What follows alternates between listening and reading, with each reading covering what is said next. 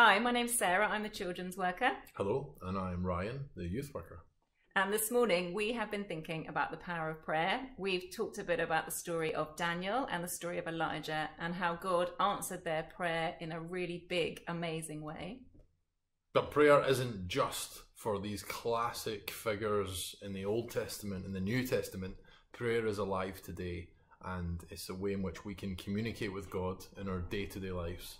All through the stresses and the happy times also. Yeah, God is interested in everything we go through. He's with us in all of it, and he wants us to chat to him. I'm going to pray now. Lord, Heavenly Father, thank you that you are with us. Thank you that when things are rocky in our lives, we can turn to you. And I pray also that when things are great in our lives, that we can also turn to you, and that you are always there.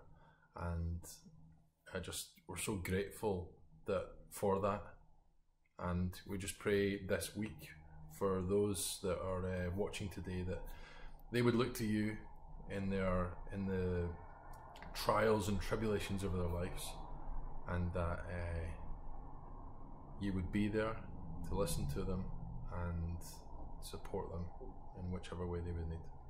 I ask these things in Jesus' name. Amen. Amen.